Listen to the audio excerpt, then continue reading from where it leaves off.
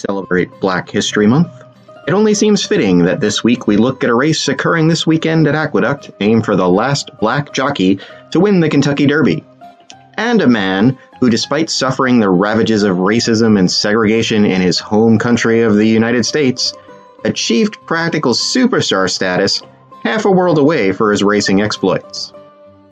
Many people fail to remember or realize is that in the 1800s and into the early 1900s, many of the top jockeys of the racing world were black.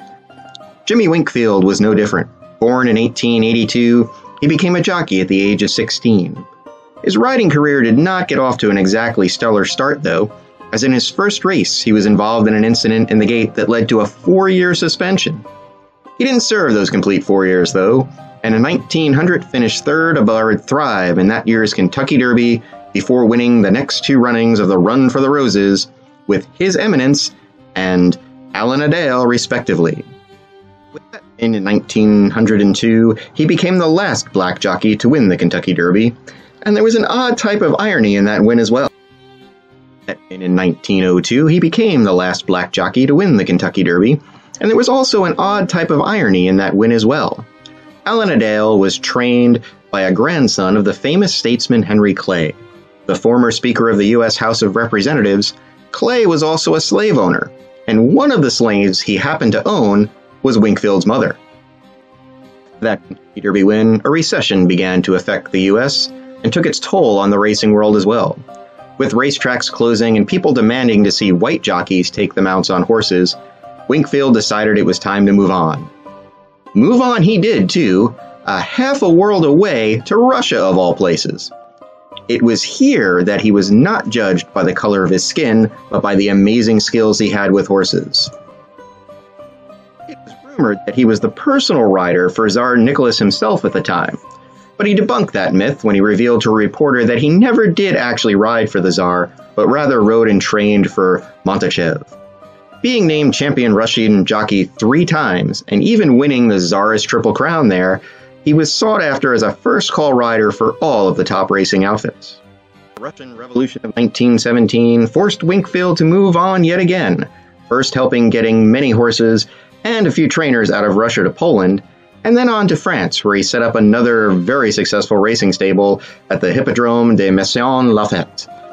He quickly became just as successful here and rode until he was 48 years old. He even garnered the friendships of such stars as Bing Crosby, seen here with Winkfield discussing horses at the Grand Prix in Paris. Politics and war would again come knocking on his door, though, and after the Nazis seized his farm during World War II, he was forced to move back to the United States. When there, he spent time working at farms in Aiken, South Carolina, and the Bowie Racetrack in Maryland. Still being subjected to the racism and segregation that was rampant during that time, though, he moved back to Maison-Lafayette permanently in 1953.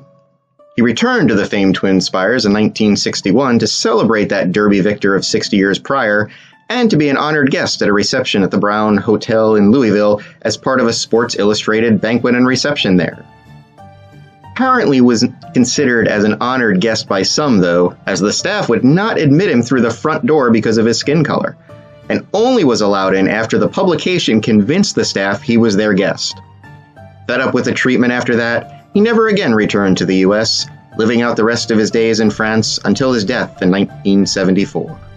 In 2005, Aqueduct Racetrack in New York renamed the Best Turn Stakes the Jimmy Winkfield Stakes in his honor. And while not a real race that starts many on the road to the Derby, this ungraded stakes race at 6 furlongs can be an important first race of the year for horses looking to make their mark in the sprint ranks. That same year, the United States House of Representatives passed a resolution honoring the life and career of Jimmy Winkfield. A year earlier, he was posthumously inducted into the National Museum of Racing and Hall of Fame. Very deserving awards indeed, but to the eyes of many, awards that should have been given much sooner to a man who truly left his indelible mark on the sport of racing all over the globe. This education segment brought to you by Thorofan. Check out Thorofan.com to learn everything about this amazing sport we call thoroughbred racing, and to become a member today. Thorofan, giving the fans a voice.